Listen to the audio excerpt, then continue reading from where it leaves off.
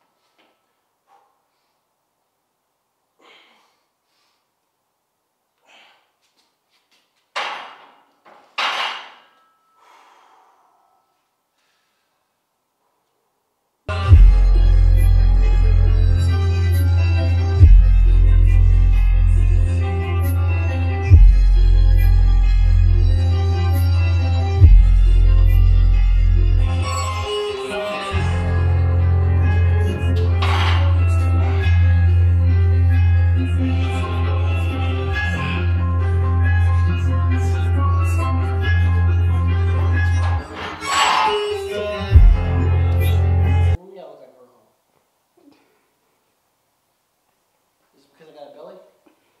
Huh? A lot of freaking lifters have bellies nowadays. I'm a top flight lifter of the world. Game face.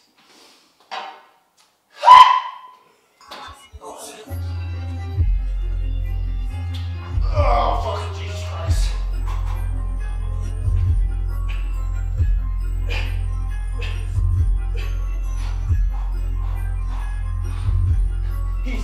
Easy shit, baby. Fuck easy.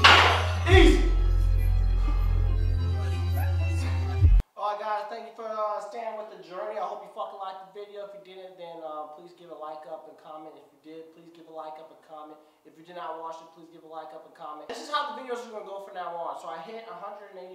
If my math is correct, I don't have my phone with me. So yeah, I'm a millennial, so get over it. So now that I have 185, the next video that I do overhead shoulder press is going to be, my goal is going to be anything above that. That is the overload process. Got it? Makes sense. Lift heavier than you did before, or just die trying. Thank you for watching this video, guys. I don't know how I'm going to do the PWBs with this hammer, so PWBs!